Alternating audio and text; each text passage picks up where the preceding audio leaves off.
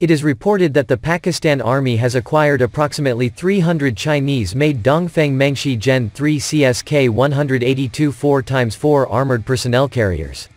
According to a tweet from the Intel Consortium, deliveries of the Mengshi GEN-III CSK-182 began in 2021.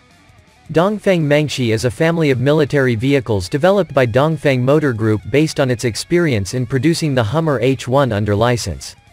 Before being exported, the Mengshi GEN-III CSK-182 was used by the People's Liberation Army of China, PLA, since 2017.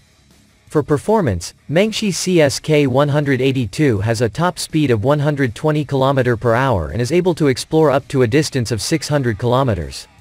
The Mengshi CSK-182 APC variant can accommodate 8 armed soldiers and a gun operator and driver. The vehicle can carry a remote-controlled weapon station, RCWS, armed with a 12.7mm or 14.5mm caliber machine gun. The vehicle has also been equipped with satellite communication devices and long-range night vision cameras. In addition to the APC version, there are also ambulance variants, electronic signal, intelligence, command and control vehicles, including platforms for anti-tank missile launchers, ATGM.